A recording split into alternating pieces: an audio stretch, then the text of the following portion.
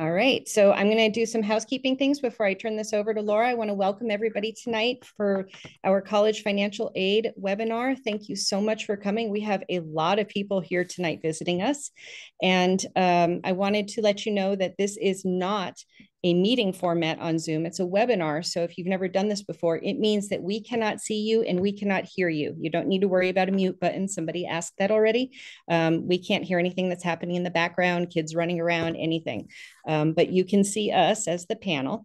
We also don't do questions during the course of the program by raising hands. In fact, I'm going to ask everybody not to raise their hands because I won't be able to field that. But we do have a Q&A section where you can type your questions in, and we're going to leave a lot of time towards the end of this so that you can ask questions, and we'll be fielding them with our guests tonight so that they can answer those questions. So I want to thank you all for being here. And I'll also tell you that this is being recorded, and the recording will be available up on the district website within the next week. It will be under the workshop archives section of the website, and anything that resources that we're given during this, I'll also put links for it up on that page. So that's about it. Thank you so much. All right. Thank you, Jake. And good evening, Simi Valley Unified. We are happy that you are all here with us tonight. Nothing better on a rainy day than to talk about financial aid. So that's what we're going to get to. Without further ado, I'd like to introduce our guest speaker tonight, Anaisa Alonso. She's a financial aid specialist from Moorpark College. And of course, we have our other college and career counselors here, Alfonso Ruiz from Simi Valley High School and Haley Estrada from Santa Susana High School. So, and I'm Laura Cuneo from Royal High School. And again, we're all happy to have you here. Anais is going to go through, some tips, some reminders, and some general information about how to fill out the FAFSA form, which is the free application for federal student aid. This is primarily going to be most applicable to our seniors, of course, but this is open to all grade levels for those of you that are curious about what goes into a financial aid application and just general information. And as many of you may know, the FAFSA was recently revamped and it is still undergoing some changes. So we're going to hear tonight what those changes were so you guys can all be prepared. So Anaisa, thank you for being here. Go ahead. Hello, thank you so much for having me. And I do apologize. I'm not feeling the best, so I sound a little off today. But what I'm going to go through first is I'm going to share my screen to show you guys what the FAFSA for the current academic year that for students who are going to start in college in August, which should be the seniors, what it's looking like now. So is there any way that Jake, if you can let me share my screen? Yes. Okay. Yes. Okay, it should be open for you. Okay, awesome. Okay, let me know. All right, so currently, this is basically the PDF version of the FAFSA application that you will see when you go in, when you and your student go in to do the actual application. So this is just kind of how to fill it out. Let me get to here. Okay, so before the students can do their FAFSA application, both student and parents need to do what's called an FSA ID. The FSA ID is basically your username and password, your signature to sign the FAFSA application.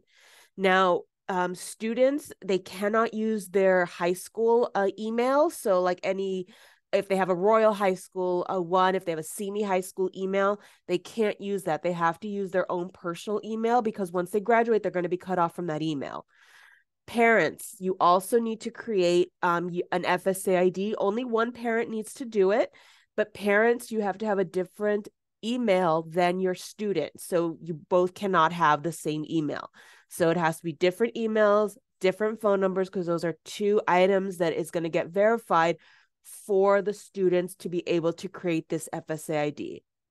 Now, if a student is a U.S. citizen or a permanent resident, but both of their parents are not, We still are going to need the parents to create an FSA ID using their ITIN number. Now, right now, the FAFSA application is having a really hard time getting that set up. So that's kind of putting a hold on students in those particular situations where the student is either a U.S. citizen or a permanent resident, but both of the parents are not.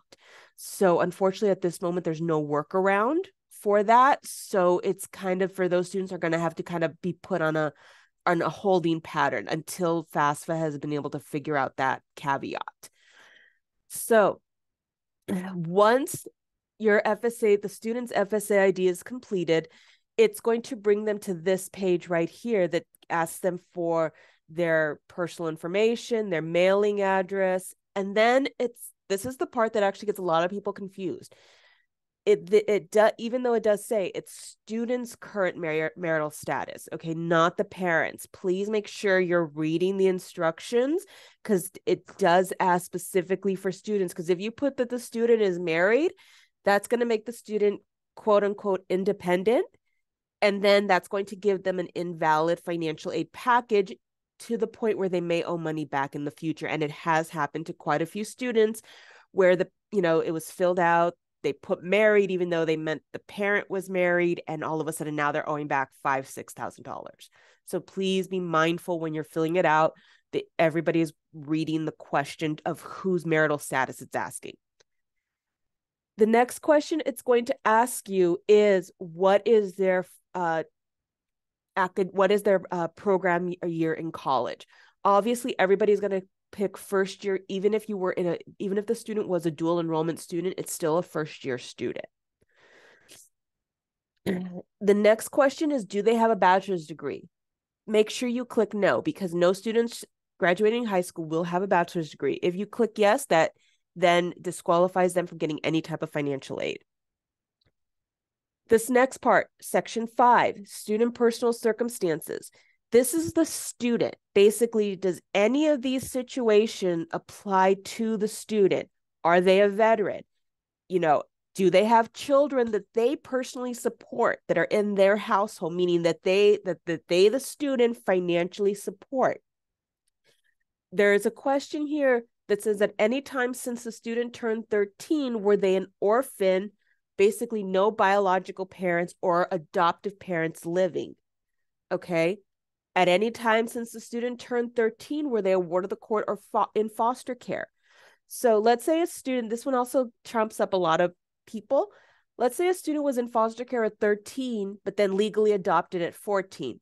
They still would answer yes, that they were in foster care at 13, even though they are now adopted.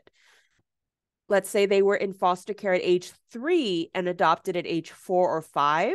Then no, you're not going to check this box, okay? So because it's specifically with that age limit. Then on the next section, it's going to ask, was the student homeless at any time during before, on, or after July 1st, 2023? It's going to ask, were they homeless as deemed by their school district, by a homeless shelter, by a financial aid specialist? That's what it's going to ask. The next question, this is what we call unusual circumstances. So let's say the student technically answers no to all those questions. But let's say the parents that they live with are alcoholics or drug addicts or physically and verbally or mentally abusive. And at that point, it would obviously be a danger for the student to contact their parent to put their parental information on there. Are their parents incarcerated? Did both parents decide, hey, you're 18, I'm kicking you out of the house, and they changed the locks? So this is basically, question 7 is basically unusual circumstances where it'd be dangerous, unsafe, or not feasible, because maybe they don't know where they're at, for the student to contact their parent and have the parent put information on the FAFSA. This is the only time when a student who would normally be dependent would be possibly considered as an independent student. And then they would have to follow up with whatever financial aid office at the school that they are thinking of going to. They would have to follow up with that office. Now, let's say that these parents, they still, let's say the kid is 18 and parents decide, hey, you're 18. They don't kick them out. They can still live with their parents. They still live at home. They still have contact, but the parents just say, I don't want to give you any financial aid. The only option available to these students is an unsubsidized loan. Now, that's what Section 8 is do they only want to apply for an unsubsidized loan? What this is basically saying is that my parent is just refusing to give the information so that I could qualify for possibly grants and fee waivers.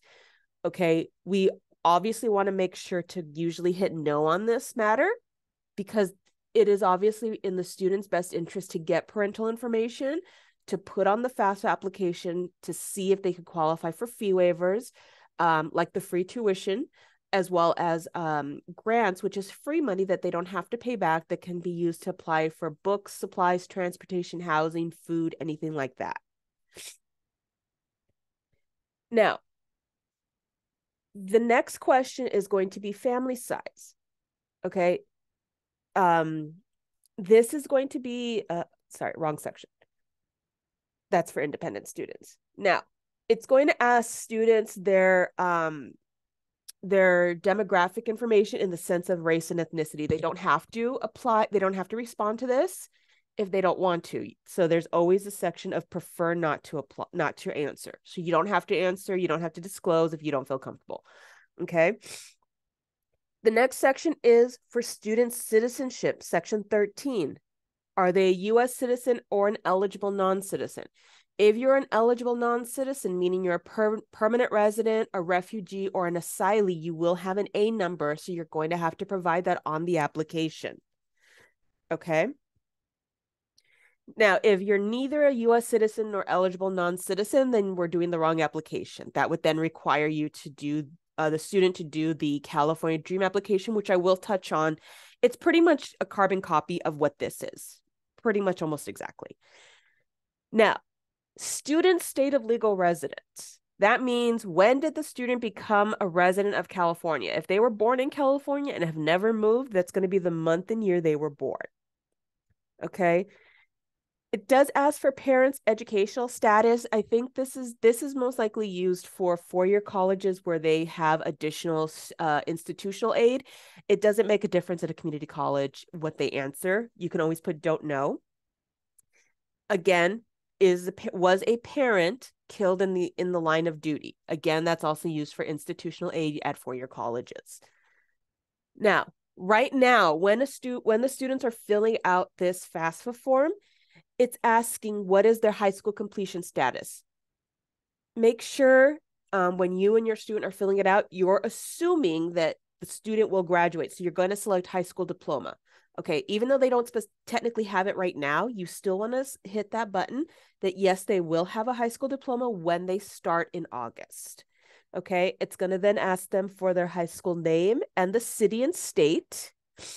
And then it's going to ask, do you have a high school diploma or a GED? Now, if you have none of these, if you end up saying none of the previous, then basically that's also disqualifying you from getting financial aid. So please make sure you're reading to select the correct answer. Now, 18.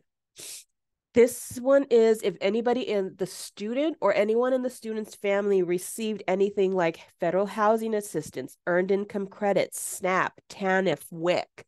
So, maybe the student's parents got WIC or got SNAP or got SSI. They would just be filling out those. They would just click whichever button that associates with them. Now, when you're filling in the tax information, the way FAFSA works, it works on prior year. So right now, for the 24-25 academic school year, they're using 2022 income for both student and parent. So they're going to ask first, did the student basically the first question you want to ask yourself, did the student work in 2022? If not, then everything's going to be no. Now, if they did work, it's going to say, did they file a 1040 form? Okay. Now, they may have worked, but may not have made enough money to file. So you have to make sure did they work? Did they file the taxes? If they didn't, you're going to put no. And then it's asking, did they earn income in a foreign country? Yes or no. Okay. Now, if they did file taxes, then it's going to ask for students' tax information, their filing status, how much money they earned from working, income earned from work. All of that usually is going to get pulled from the IRS, but we always recommend that you guys have your taxes on hand, because there's some questions that aren't going to be pulled from the IRS. Okay. Now, the next one it asks is for the student. Did the student have any cash or savings? This is combined. You can ballpark it. It doesn't have to be exact. Then it asks, does the student have any net worth or investments, any businesses, things like that, stocks, bonds? Those are usually 0 for high school students. Now, it doesn't show on here on this PDF, but in the middle of here, it's going to ask the student to put parent information. So it's going to ask, are parents married? Yes or no? If they are, it's going to require them to put both parents' information, their name, dates, the social security number of the parent, and the email. And then it's going to tell the student to send a link to the parent, inviting them to go in, click on their special link to go in and fill out their section of the FAFSA, which is going to be the tax information. Okay, so it's not shown exactly on this PDF, but that is going to be usually there between did the student file and then the next section, which is where they can put their colleges. Anais, Yes. I've got our interpreters here. Okay. So Betsy's going to recite what the call-in line is for the interpretation services. Anybody who is Spanish speaking and needs that, please listen. Betsy, are you ready? I'm ready. Buenas noches a todos. Soy Betsy Camacho. Gracias por acompañarnos esta noche. Tenemos una línea puente en donde ustedes podrán escuchar en español. Por favor, marquen al 805-306-4500, extensión 4298. Una vez que estén allí, les van a entrar, les van a pedir el código de acceso, que es el 2258. Una vez más, 306-4500, extensión 4298. Y el código es 2258. Lo voy a estar poniendo en el chat varias veces para que ustedes puedan tener acceso a esa línea. Muchas gracias por acompañarnos. Ready. Okay, so another one of the updates that FAFSA did is, in the past, students only had the option of putting 10 schools on their FAFSA application. Now it does increase it to 20. Okay. It doesn't matter the order that they put it in. It doesn't matter, if they're just not sure, they can put up to 20 colleges of where this FAFSA application is going to go to. Okay. Now, if they have more, which I really hope they don't, I really hope they've narrowed it down to, at least 20 or less, they can always wait till this processes, which is 3 business days, and then they can go in and make a correction to delete a school off. It won't take that FAFSA away from that school. It'll just make space for new schools. Okay. Now, this section is if a student is married, so we're going to kind of bypass that. So here is the parental information that it's going to ask for you guys. Okay, it's going to ask for your demographic, first name, middle, last. Now, it's going to ask, and this is for both students as well, your last name as it appears on your social security card. Okay. Now, I know with I'm Hispanic, so I do know a lot with a lot of Hispanic people. We have multiple last names. It has to be the last name that's on your social security card, okay? Not the one that you maybe use more. So just make sure that you are putting in, or you're telling your student when the student puts in the information to invite you, to put in, if it's 2 last names, put in both last names, okay? Because it's also it has to match whatever's on the social security card, whatever's at the Social Security Administration. All right, so it's going to ask for social security number or the ITIN number if both parents do not have socials. And again, Right now, they're in the process of trying to fix this. There's no workaround right now. So if both parents don't have a social, then we're kind of in a holding pattern for those students. It's going to ask for parents' mobile phone, email address, their permanent address, so wherever you guys live. And then here is basically almost a carbon copy of what the student side is. It's going to say parent current marital status, parents' legal state of residence. Okay. Now, it's going to ask how many people are in the parent household. So this includes children that the parents are supporting, even if one of those child, let's say you have another child, at the University of Oregon, and that child is 21. You're still you're on that student's FAFSA. You're still technically supporting that student. So you would include them in that household, even though they're not physically in your household a lot of time of the year. You're going to include that child.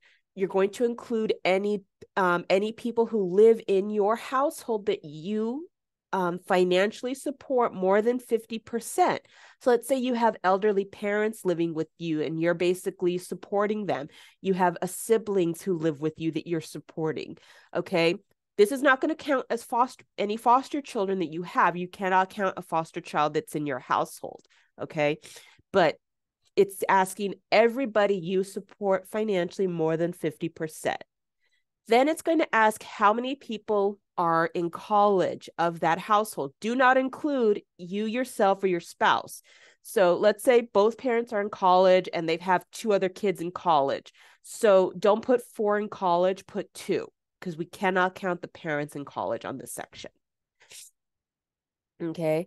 And it's going to ask again, did anybody from the family receive TANF, SNAP, WIC, earned income credit, federal housing, any of these? It's going to ask again. Just in case the student missed it, it's going to ask the parents again to verify it. Now, it's going to ask if the parents filed taxes. And then again, did you file a Puerto Rican return or a US return? There's also a will file return. So if you have an extension for 2022, most of those extensions should be up by now, but there are still some that have an extension.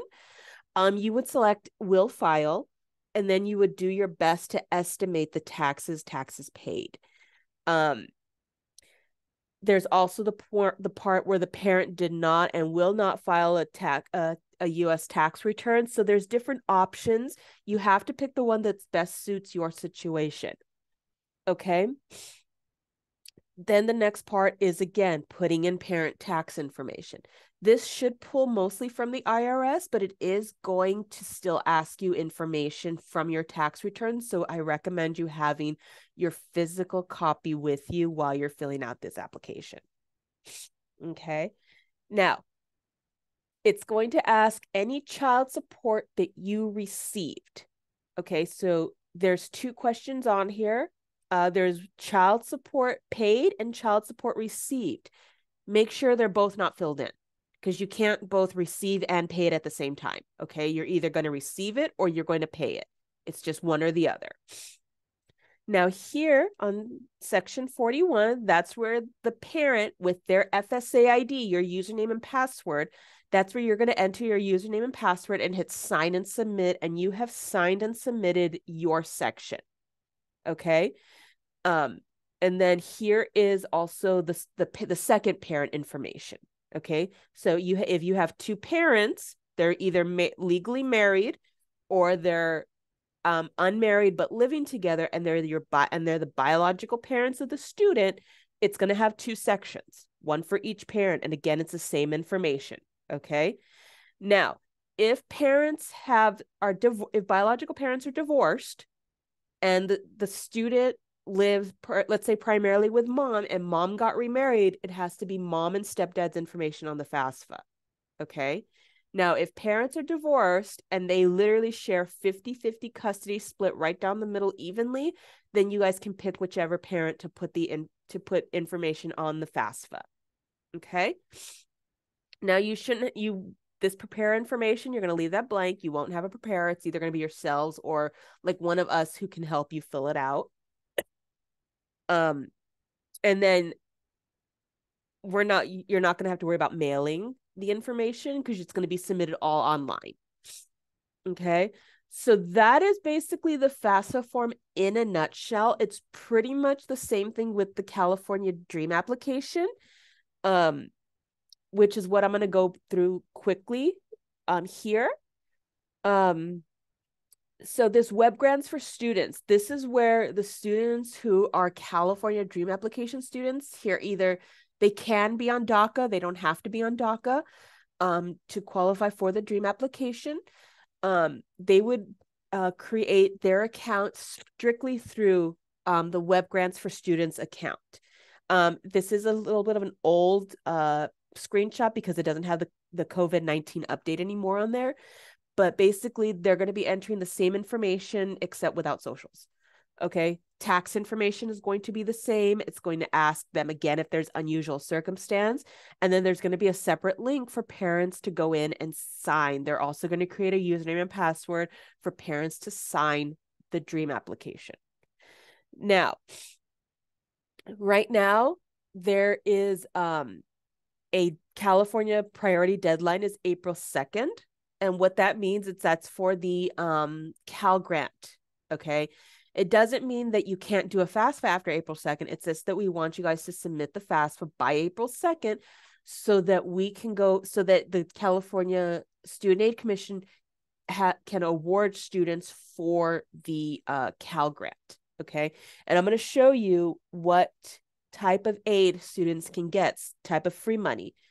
Now, there's two types of fee waivers. If a student is going to come to a community college, whether it be Moorpark, Oxnard, Ventura, Pierce, Mission College, there's the California Promise Grant, which is a need-based tuition fee waiver that waives a tuition cost, and that has no unit minimum. You can take half a unit and still qualify for this Promise Grant, which would waive the tuition cost. There's also called for us at Moorpark here, it's called the Moorpark Promise. That basically means a student still needs to do a FAFSA, but they would have to not qualify for FAFSA in order to qualify for the Moorpark Promise, and they would have to be taking 12 units or more. So that one does have a unit minimum.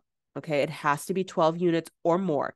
And the 12 units would have to be, let's say if they're coming to Moorpark, they would have to be 12 units at Moorpark. If they're going to Oxnard, 12 units at Oxnard. If they're going to Ventura, same thing. Now this year, the federal Pell Grant is $73.95 for a year. Usually the Pell Grant does increase little by little each year. So that's what it is for this, for the current year that we're in right now. It could go up by the time August rolls around. There is also a small supplemental grant for $500 that does increase to, I believe, $4,000 if they go to a 4-year. Now the Cal Grants. A Cal Grant A can be up to $12,570 at a UC, CSU, or a private university, as long as it's in California. Okay. Now, if it's a Cal Grant B, it's going to be $1,648 at a community college, or a Cal Grant C, which is for a students who are taking technical classes. Think like computer network science. Okay.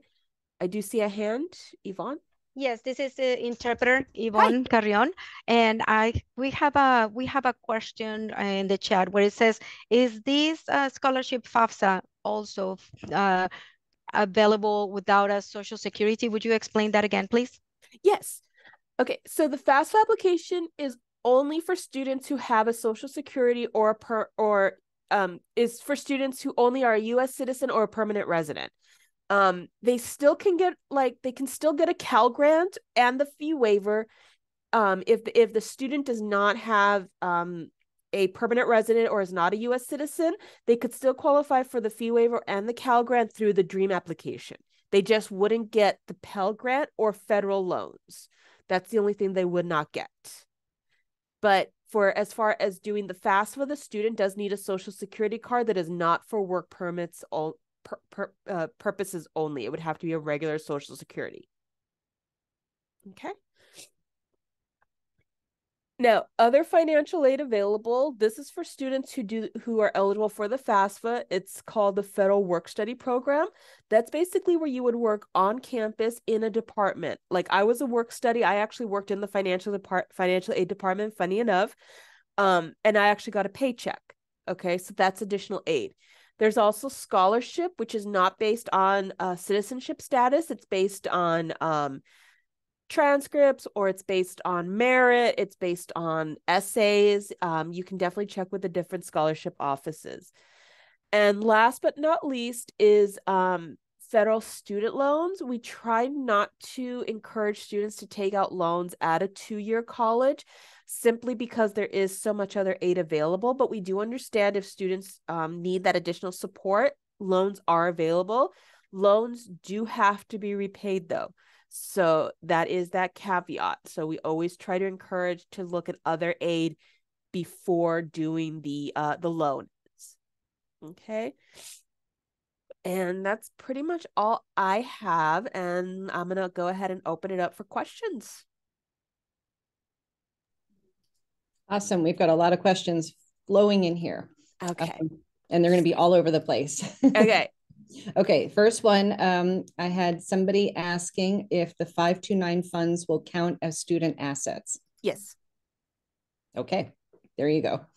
I'm going to go back to a couple that had asked earlier. So Amy wanted to know when she could make changes to our FAFSA. I know that you mentioned it before, but maybe you could repeat it. It's usually 3 days after. I know they've been having issues with the FAFSA's applications to making corrections. They had told us February 2nd that they would be students should be able to make a correction. So if you're still not being able to make a correction, my suggestion would be to either wait or call FAFSA. If you want to call FAFSA, the best time to get them is in the morning. I've had students be lucky to get through to a live person in the morning.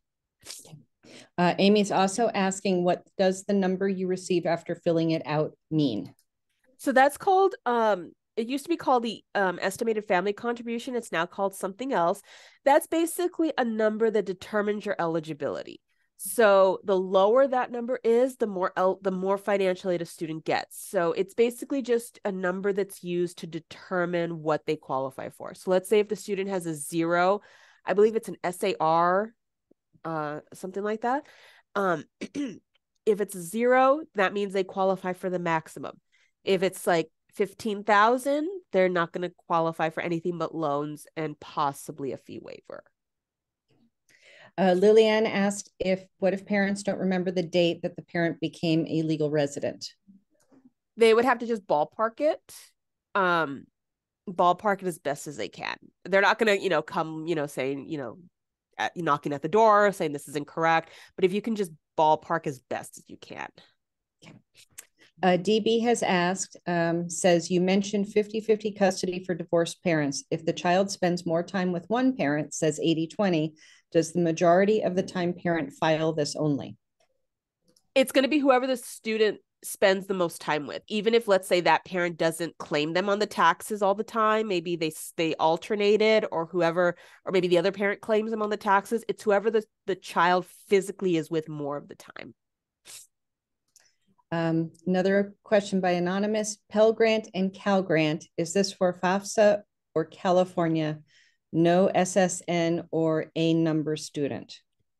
The Pell Grant is for students who are either a permanent resident or a U.S. citizen. The Cal Grant can be either or. Both sets qualify.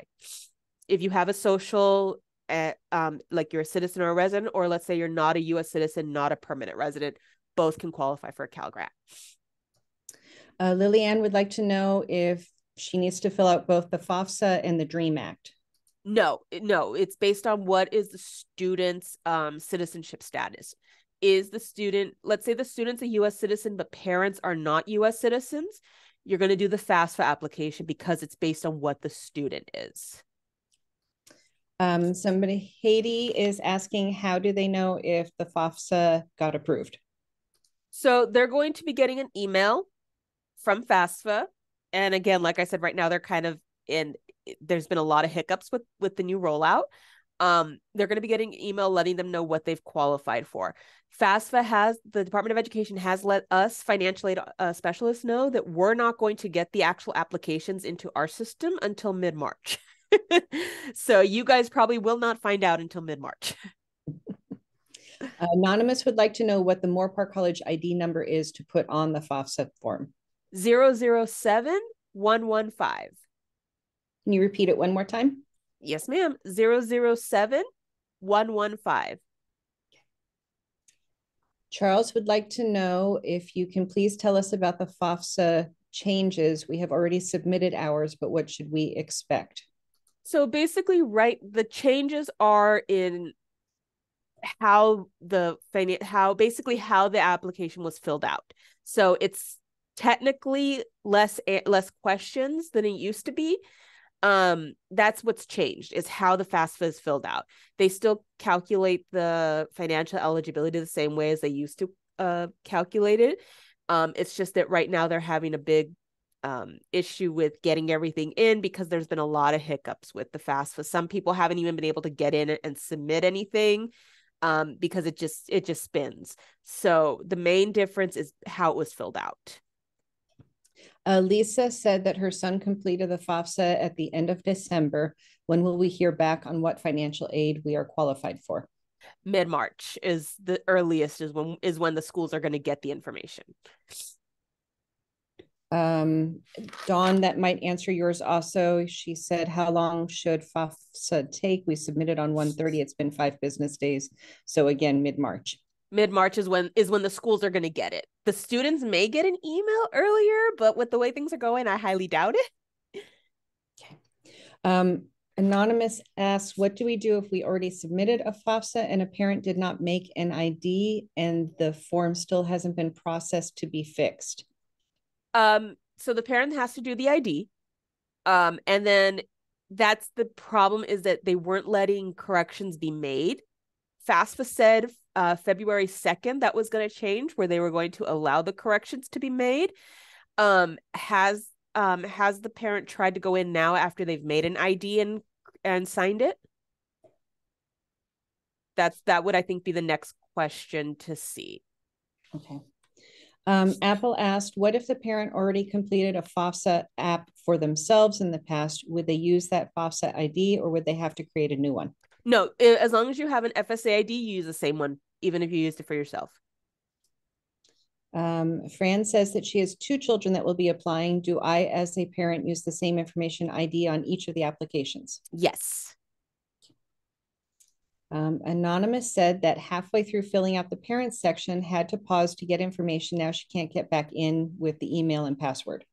Yeah, so they're gonna have to contact FAFSA to have it reset, and FAFSA will not answer in the afternoon, so they're gonna have to get on early in the morning. Okay. Anonymous would like to know, where can they find the number that FAFSA gives you where you can see how much you will received? They probably haven't gotten that email yet because FAFSA hasn't processed anything yet. That they'll probably get an email in mid-March. If they didn't see that number right away when everything got submitted, then it's going to be mid-March is when they're going to see it. Okay. Another anonymous said, if student is not independent, do they essentially skip much of questions 19 through 29? Thank you. Yes. So basically, the FAFSA will basically guide them based on their answers. So if they answer no to everything, they're not homeless, they're not wards of court, it's not dangerous for them to be part of their parents, FAFSA will automatically skip them. So I just showed you the PDF, which unfortunately went through everything one by one, but it will skip it if the student doesn't qualify for it. When a parent submits their section of the FAFSA, is it possible that the student's FAFSA also gets auto-submitted? Because that seems to have occurred in my situation. And this is Jose speaking. Yes, especially if the student has finished their section, and let's say they did all their stuff at their colleges and then sent the link to the parent for the invite, and the parent did their section, then yes, it will automatically submit once the parent does their part. This question is probably better for Alfonso or Laura, if one of you would like to come back on. Christine is asking, what would you say about the benefits of students starting their college career at a community college versus a four-year university? And of course, Anaisa, if you have an answer to this, you're welcome to jump in. I think probably the easiest way to answer that question is it's a very individual question. Obviously, there are a lot of financial benefits to going to community college, but it really depends on the student, what they're looking for, their kind of experience. As we've seen from this presentation, there are so many sources of financial aid. So we don't want that to deter anyone from going straight to a four-year school if that's where they believe they should be, and that's the experience they want, and they're prepared for that. So it really, Alfonso, I don't know if you would add anything to that, but I would say that's a really, really individual question. Yeah, I agree with Laura 100%. Definitely, that's a conversation you can have with your counselor on campus as well as one of the college and career counselors. That's what we're there for, is kind of to talk with you and find out what your plans are, what your goals are. And again, every student has their own path and own direction that they want to go, and we're there to be able to support and help you find that way. So again, we're here to help you guys. And I think interpreter Elizabeth has a question. Yes. How would you know if you have been approved for Dreamers? So the Dreamers, it's going to be a lot easier because their application did not change. What'll happen is right at the end, it'll tell them immediately what they, it'll tell them their estimated family contribution. And as long as it's submitted before April 2nd and they're in high school, they have a good shot of getting that, getting the Cal grant. Okay. So theirs is much more straightforward because nothing changed for them. Anonymous has said that my student filled this out and I submitted something in January. I received a thanks for consenting to keep your FAFSA submission moving. Am I finished? Who gets the email for offer, kid or parent or both? The kid, the student. The student's going to get the email letting them know what they qualify for. And like I said, that's probably going to be sometime in March. And is that the end of the submission process, that acknowledgement that she got or he got? Yes. Okay. When is the FAFSA due? So the FAFSA is technically okay. Let me rewind. It depends. If the student's going to a 4-year, there's a hard deadline. And they have to check with each 4-year school to see when that deadline is because it's different for each school. If the student's coming to a community college, we technically don't have a deadline, but we do encourage everybody to submit their FAFSA or DREAM application by April 2nd to have the best shot at getting the Cal grant awarded to them. Laura, I'm also going to ask if under the new law, is there a deadline on our end that we need to make sure the students have applied? We actually, it's mandated by the state that all seniors apply for financial aid. So we are encouraging, supporting, offering resources so that that gets done. So we would like to see everybody do that by the end of the school year. So I know at our individual campuses, and the others can chime in as well, we are offering, workshops, and we're available, of course, to help students, whether they need the DREAM Act or the FAFSA, to get that done. And if they have a situation that they will not be filling out the FAFSA, then they need to talk to us about that, and we'll take care of that. But it is an expectation that all seniors will fill out the FAFSA by the end of the year. Okay. We have Elizabeth who had a question. Oh, yes, sorry, go ahead, Betsy. If I didn't have all the information, can I, at the time I was filling it out, can I edit it? Yes. That information. Yes. What's going to happen is, sorry about that. So yes, they can go in and make a correction to their DREAM application or their FAFSA application. If it's a FAFSA, it may be tricky because right now I don't know if they're letting corrections. They said on February 2nd they would be. So that was the last I've heard. So I'm hoping they can't. But if it's a DREAM application student, they should be able to go in right away. Okay. Brooklyn would like to know how to apply for the Moore Park Promise. Is that the same as FAFSA? Yes, it is. So in order to see if the student qualifies for a Moore Park Promise, you have to do a FAFSA application. we have to get it in and see that the student does not qualify for the California promise, which is the need-based one. How the promise is calculated is every student gets what's called a budget, and that budget is their cost of attendance. Right now, I believe for dependent at-home budgets, it's like $15,000 or $13,000. Let's say if based on parents' income and household size and assets, let's say that what's their estimated family contribution, which I'm using the old terminology, because it's just ingrained in my head. Let's say that's 15,000. Obviously 13 minus 15 is going to put you in a negative. So at that point, if the student's in 12 units, the student would qualify for the Moorpark Promise. Let's say the budget's 13,000, but the estimated family contribution is 10,000. Then they would qualify, that student could qualify for the California Promise. So it just depends on what what their eligibility is. Christine would like to know a recommendation for the best online resources to apply for college. She heard that CollegeWise is good. Maybe Laura or Alfonso can answer that one. Sure. And I don't know if Haley was getting kicked off, but Haley from Santa Sue is also here as well. For applying to college, it depends on which college you're applying for. There's, unfortunately, there's not one way to do it. So I would really, oops, I don't know if I got kicked off. I would say, honestly, the best place to start is to have your child go see their counselor, their college and career counselor, to figure out what schools they're applying to. And then you can go from there to figure out, how do I apply? When is it due? What are all the pieces I need for that application? Because they are truly all different. So I would say that kind of helps them streamline, get organized. And we do use Naviance in senior year to help students get organized. So I would say that's your best bet. And we are free. Yeah, it'd also be a good idea for them to go to the specific university's admission department, and they'll be able to see how their application, whether they want them to apply directly to the institution or if there's another platform that they'd like for them to use. Anonymous is asking, I just want to confirm in the process of submitting forms and consented to tax information to be pulled, how do we know if that information was obtained? I no longer see the section to enter tax information from 2022. Yes, that's how it was obtained, because you won't see it.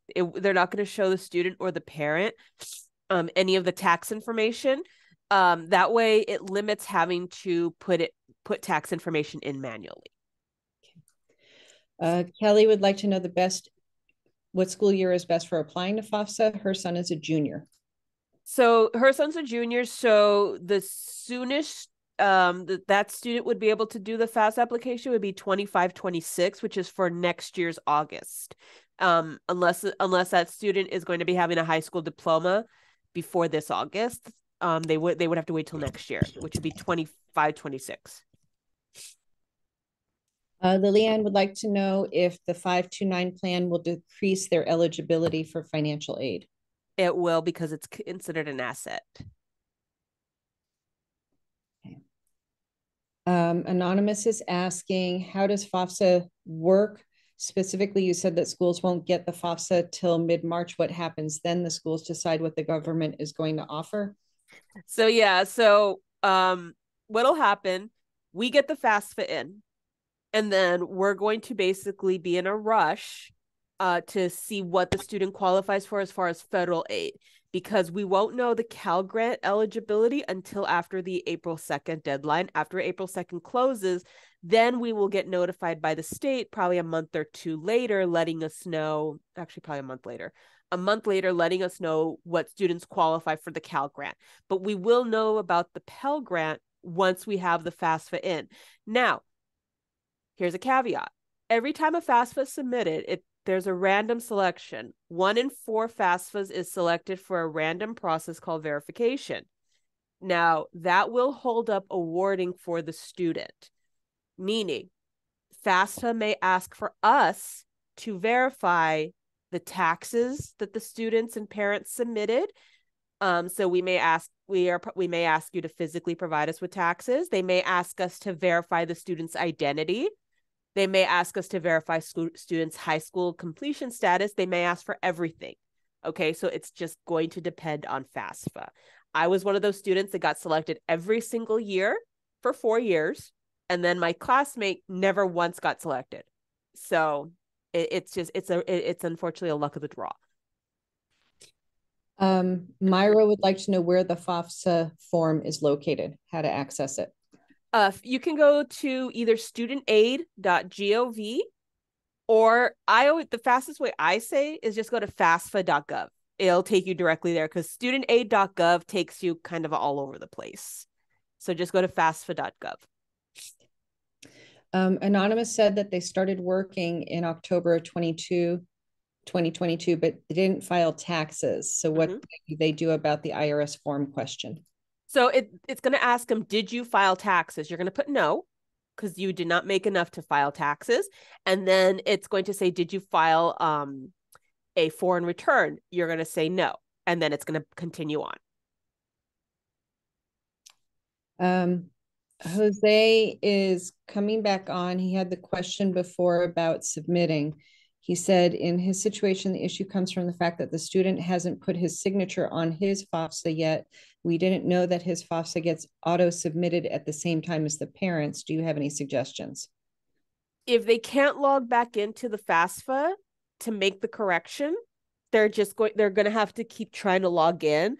That's what I would say the first thing to try to do is try to log into the FAFSA to see if they can make a correction.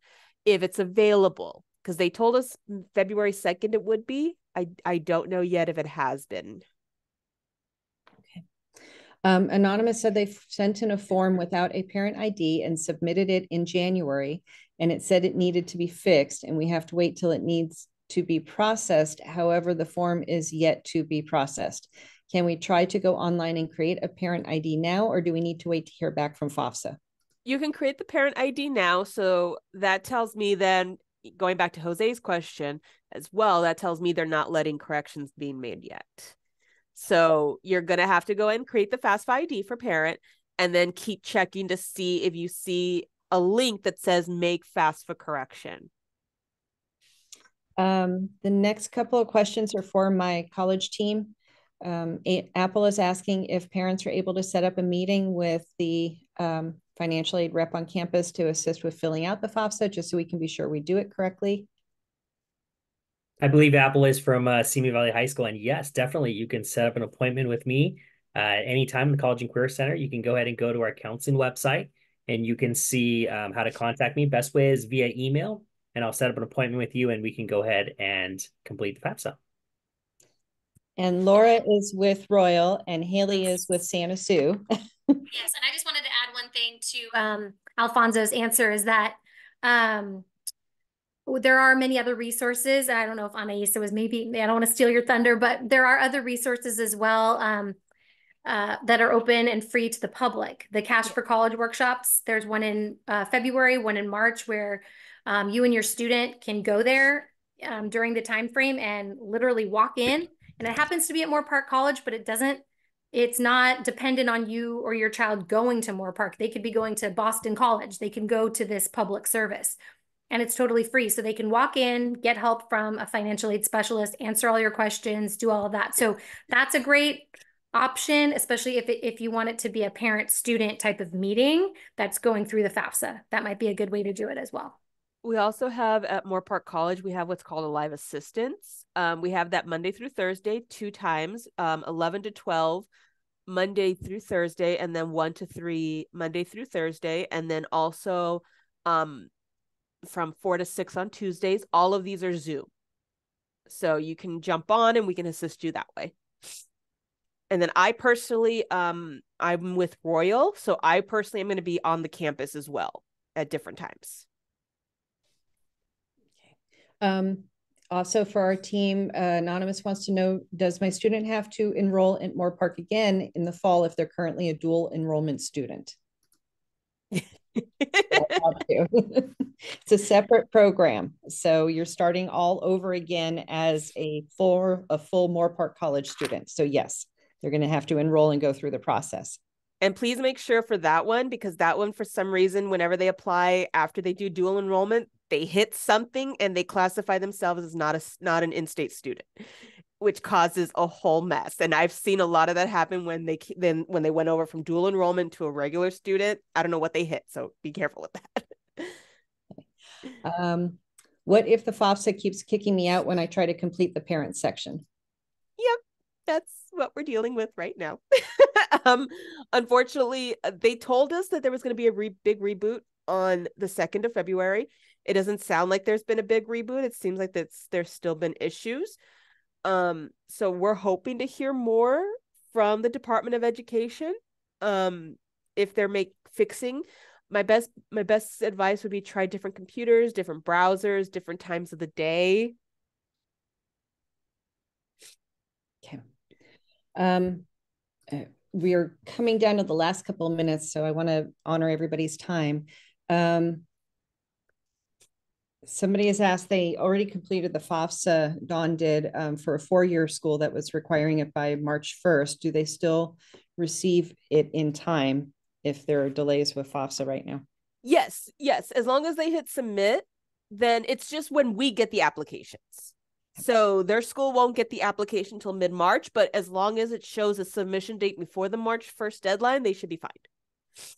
Anonymous wants to know how a student decides what school to go to without all of the financial aid options available until late April. Are all college dates to accept May 1st? That's unfortunately it's going to have to be a big crunch for the students and parents to kind of unfortunately have their laundry list of what they want and to quickly look at everything, because it's unfortunately when they told us when we're getting everything in. Anonymous said Can I jump in on that? I'm so sorry. No, that's good. Go. I just wasn't sure about my internet connection, so I apologize that I wasn't responding, but I did want to jump in that it really is based on every campus. And like we've all kind of been saying, that all of this is affecting everyone, including the college campuses, the changes that are taking place. So all you can do is check back in on the status, check in with your financial aid offices at the campuses that you're really interested in. But even just today, I received an email from one college campus. It was, I believe, in Oregon, about how typically they do have that May 1st decision date, and they had pushed it a little bit. So some schools are pushing certain things, but there's probably only so far they can push.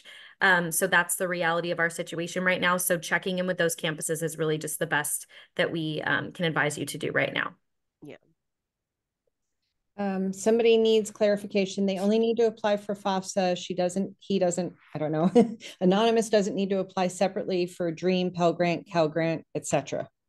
So the DREAM Act is a separate application. That's for students who are not a U.S. citizen, not a permanent resident. So if the student's not a permanent resident or U.S. citizen, they do the DREAM application, which will apply for the fee waivers, like the California Promise or the Moorpark Promise, and the Cal Grants. If the student is a U.S. citizen or permanent resident, asylee, refugee, then they do the FAFSA that applies for the Pell Grant as well as the others. Okay. Anonymous asked if the government looks at the checking and savings account amounts when determining what financial aid you are qualified for. They're going to look at all assets. So they're going to look at checking, savings, business, and investments. Okay. Last question. If my parents aren't married, do they both need to make an ID for FAFSA? Only one parent needs to do a FAFSA ID, but it's going to depend what the living situation is for the parents to determine who gets put on the FAFSA. Okay. That's the end of our questions as I see them. Susan, if you still have a question and want to type it in the Q&A real quickly, we don't do the hands up, which both of you have a hand.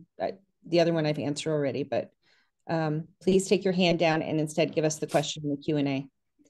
If you guys are okay for a moment staying on. Yeah. Okay. All right, looks like she's working on it. So while we're waiting for that, I just want to thank you so much and maybe turn it over to Laura, Alfonso, and Haley, since this is really your show. Thank you, Jake. Thank you for everything. Thank you, Anaisa, for all the wonderful information. And I think all three of us probably just want to remind you guys about you know, what we have at our own campuses. So like we said earlier, I'm from Royal, and Anaisa is my financial aid specialist that comes to Royal. So we have 2 financial aid workshops offered every month up until that April deadline. So I encourage all seniors to sign up. The signups are in their Google Classroom. And just, you know, continue to check email. And like Haley just said, you know, be in touch with your colleges, check their financial aid sites, and please, please apply for scholarships. The Universal Scholarship is brand new, out and open, and it's for Simi Valley seniors, and everyone should be applying. And I'll turn it over to my other teammates.